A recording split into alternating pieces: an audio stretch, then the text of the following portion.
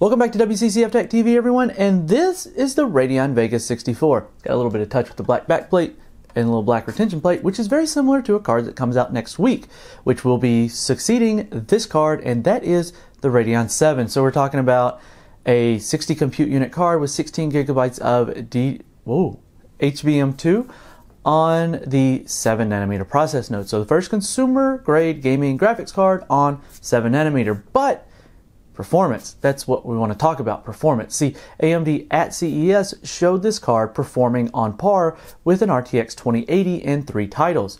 Admittedly, there are 3 titles that AMD does perform really well in, but if you're going to show your performance, that's the way you'd want to show it. I mean, that's how I would want to do it. Wouldn't you? But with the card coming out in the coming days, we're talking February 7th, and this is the 29th of January, so man, these guys couldn't keep this lid on this one very long. But we do have some performance numbers thanks to the man himself, Tum Apisak, over on Twitter.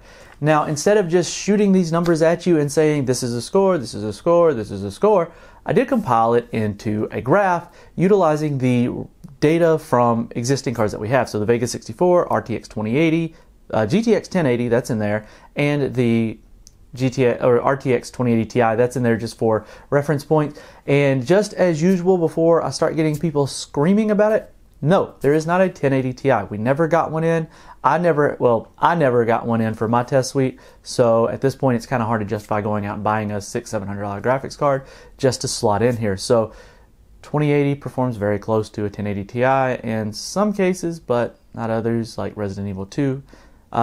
Anyway, that's all other topics. Let's jump into the actual results themselves. So we're going to start things off with Firestrike, and these are all just the graphics score. So if you see the score and you're comparing it to your overall score, that's not going to be the same thing. So you have to compare it straight graphics score. So each one of these tests has a separate graphics, physics, and combined score, except for TimeSpy. It just does physics and graphics, which is a much better way to do it in my opinion. But in Firestrike, we see the Radeon VII slotting in between the Vega 64 and just behind the RTX 2080 at 1080p resolution, which is about what we expected to see.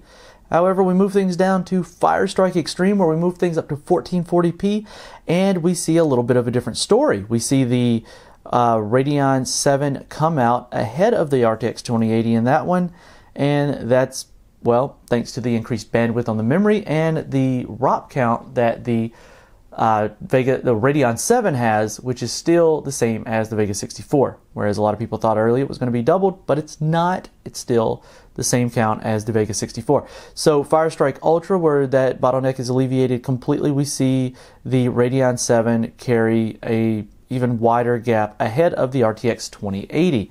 So a pretty big jump over the Vega 64, even with less compute units. So maybe they've got something going on here.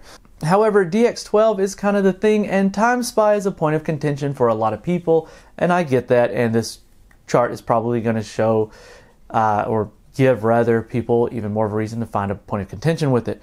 We see here, well, Radeon 7 is quite a bit behind the RTX 2080 in this test, according to the results that Tum Apisak has shown us. So right there in the middle, we see it considerably behind the RTX 2080, but considerably ahead of the Vega 64. So what does that mean for the overall performance of the graphics card? It means that, again, we're going to have to wait and see just how it performs in games, because you can win in a synthetic by a huge margin and still not really hit it in the games, or you could actually lose in a synthetic benchmark and come out really good in a gaming benchmark.